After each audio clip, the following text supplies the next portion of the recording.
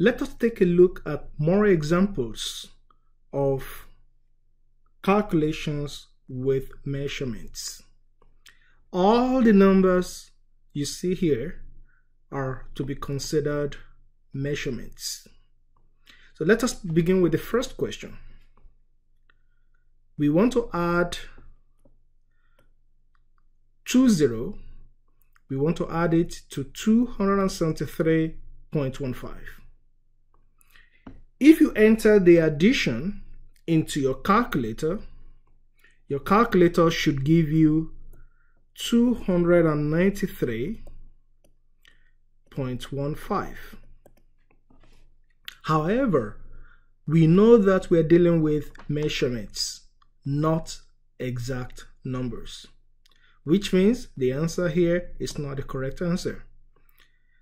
The rule for addition of measurements is that we are limited by the measurement with the least number of decimal places. So in this measurement, we have 0 decimal places. In this measurement, we have 2 decimal places. So our final answer should have 0 decimal places, which means this 3 would be considered our last digit.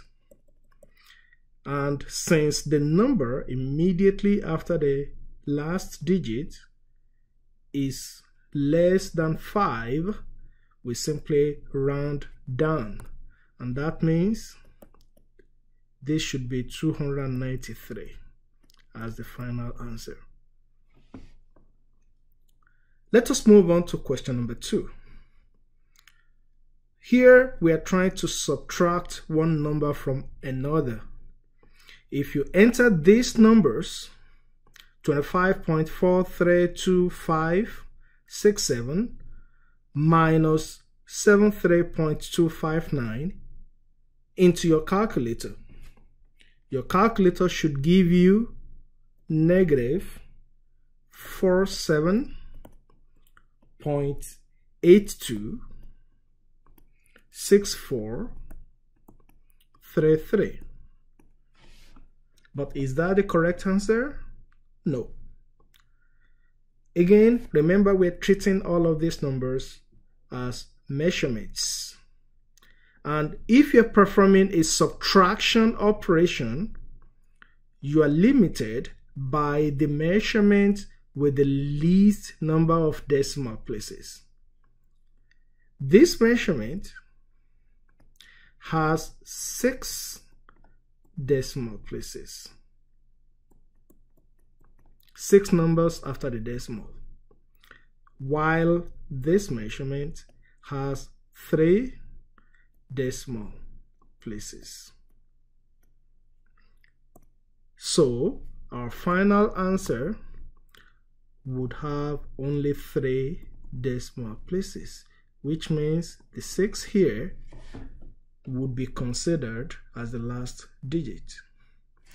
And since the number immediately after the last digit is not up to 5, we simply round down, which means our final answer would be negative 47.826. Let us now look at question number 3. For question number 3, we're dealing with a multiplication of measurements. So if you enter 1.10 multiplied by 0.0025 multiplied by 31.09 multiplied by 3.0540 into your calculator, you should get 0.26110935. That is what a calculator should give you. But as you already know, that is not going to be the correct answer, because we are treating all of these numbers as measurements. For multiplication operations, we are limited by the measurement that has the least number of significant figures. 1.10 has 3 significant figures. 0.0025 has 2 significant figures. 31.09 has 4 significant figures, and 3.0540 has 5 significant figures.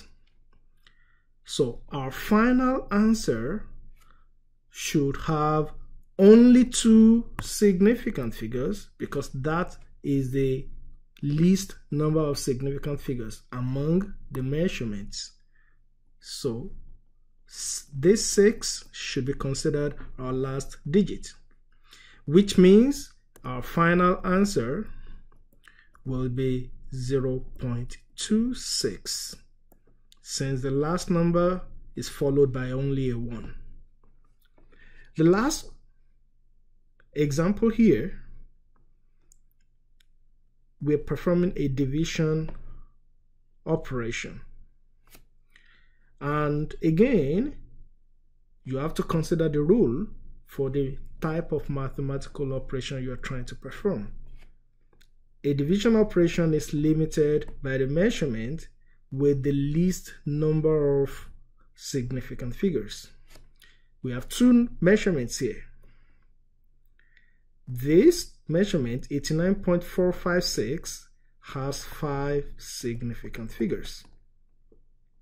This measurement, 0.000005, has 1 significant figure. So how should we write the final answer? First, if you type in these 2 measurements into your calculator